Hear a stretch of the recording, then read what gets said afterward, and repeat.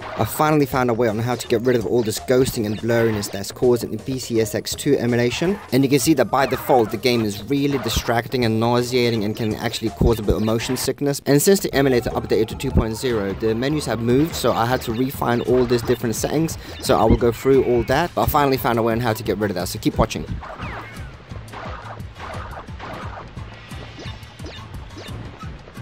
Okay, so first let's exit the game, shut down without saving. So first of all, we've got the game in the PCSX2 home menu. So we need to make sure we add it. But before I do that, I'm going to reset all the settings. So go to settings, and then emulation, graphics, emulation. It's going to reset everything. So restore defaults, yes. And then we're also going to reset defaults for the game. Properties, clear settings, yes. And first of all, you're going to have to make sure the game appears in the home screen. So you would go to, make sure that. So first of all, obviously make sure you're not running the game. It would be to settings, add game, directory, and then mine is here. So I'm going to select that folder and select yes. And you see the game appears here. And then, once the game appears, you can right click on the properties of it, graphics and rendering. So go graphics, rendering, and you see it's got a new checkbox here, manual hardware renderer fixes. That wouldn't usually be here. So this is not a global setting, it's for specific games only that are added. So if we click close here, go to settings, emulation, it won't be here. See, it's not here. So this is global settings here. And there's a few settings here that I want to actually adjust quickly that are just for high resolution gaming for modern PCs. So we'll go to internal resolution to max 12 blending methods, which is, let me just check. Yeah, this. So F5 toggles deinterlacing, this. And I think it's this one that gives the least artifacting. Aspect ratio, fit to window, full screen, because I have some mods for ultra wide resolution, for example this, which we can enable by going to emulation, enable cheats. Well, this is for Crash Bandicoot Wrath of Cortex specifically. And I also like to enable vertical sync. It's the way each frame is rendered and displayed. So now that we've done that, we can go back to the properties for specific games, Crash Bandicoot. So here, let's go back to the manual hardware fixes. So these are the two new tabs that we added. If you want to check updated settings for the settings that we input here, you don't have to reset the game every time. You can just make a save state and load the save state.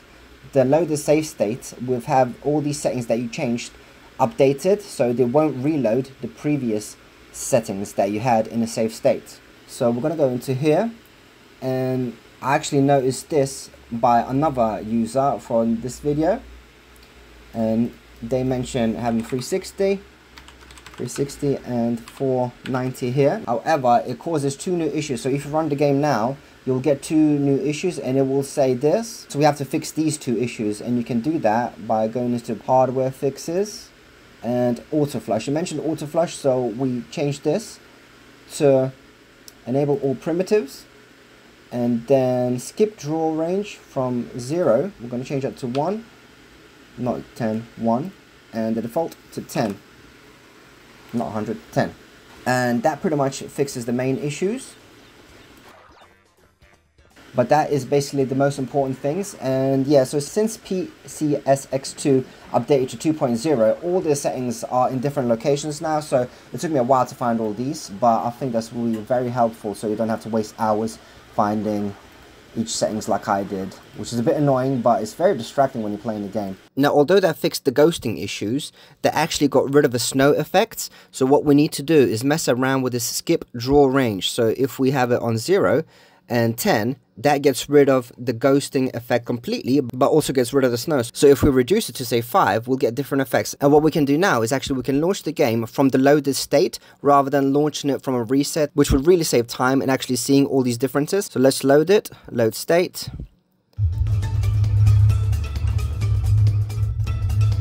and press F5 so we can see differences in terms of the interlacing.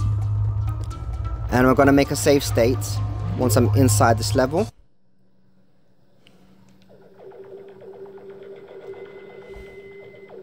Because we cannot change those settings whilst we're in the game. So you can see we've got some of the snow vaporizing on top.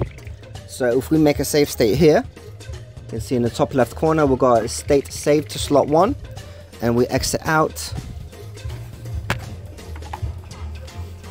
system, shut down without saving, and go back to the properties and change it from, what was it that we had it on 5. Now let's change it to say 2, close it, run the game and load state, and that loads a different state. So let's load the state, and you can see things are getting weird now. So we've got, do we have the snow back? No, we don't have the falling snow now, but now we have glitches. So let's exit again, system, shut down without saving, and we basically want to find a nice balance between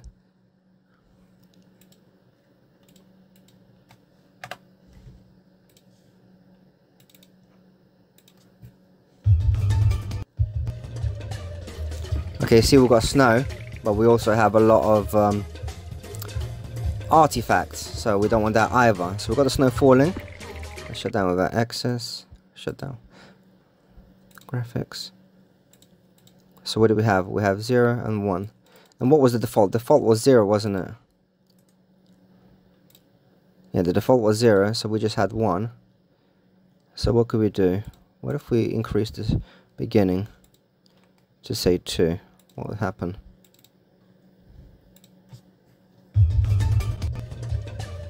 Nope, no good.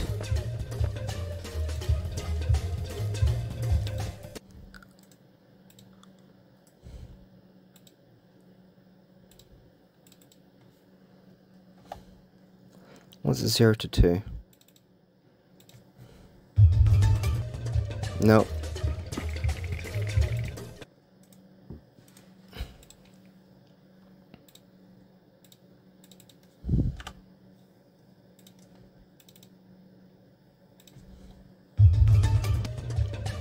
Okay, now we have no glitches. We can maximize, change the interlacing, but we don't have the nice snow. We have it, you see, just draw that now, but only when you get close to it, I believe.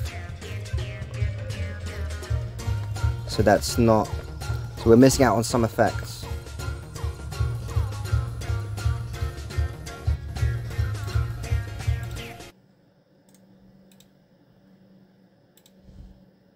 What if we mess around with the upscaling fixes?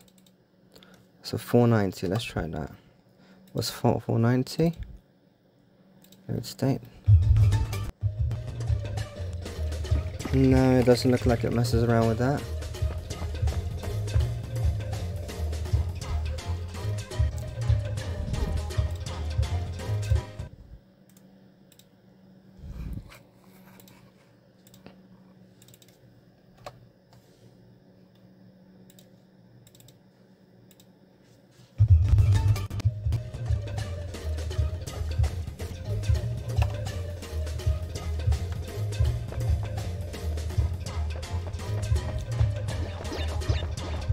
Well, it looks like the texture offset wasn't the actual issue if we have just disabled it.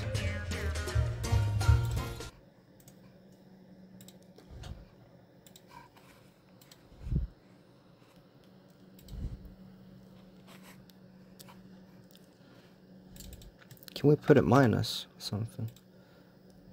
What would happen if we say 3 to 3? Oh, there we go. Bam! We've got snow.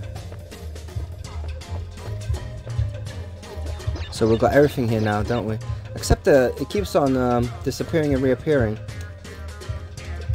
So it looks like the texture offset wasn't the problem. But you can see that the snow keeps glowing and then turning off. Well, we've got the snow. So what if we mess around with the skip draw range? a little bit further. How about 2 to 2? 4. Or let's try 4 to 4. Let's see what happens.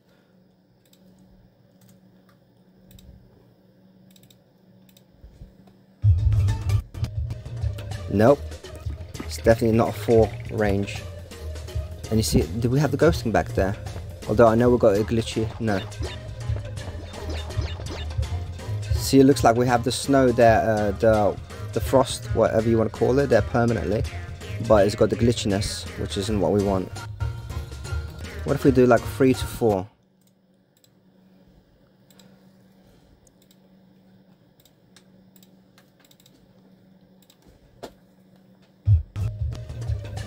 Okay, it's permanently on by the looks of it. Let's toggle the interlacing because it's not in my default menu. There we go, both. That's everything now, I think. We've got the haze, got the snow, the way we want it. So there you go, guys. It wasn't the texture offsets. It was the skip draw range. So let's exit out again.